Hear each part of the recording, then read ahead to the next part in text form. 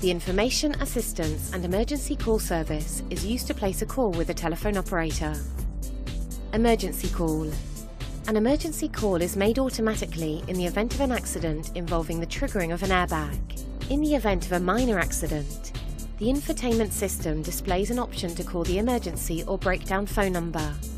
To manually place a call to the emergency service, press and hold the button on the roof for more than 3 seconds and confirm the notifications displayed on the screen, or wait for a few seconds for the call to be placed automatically. Breakdown call. With the breakdown call, you can directly request specialised help in the event of a breakdown. Information call. With an information call, a call is placed to the customer care service of SEAT SA.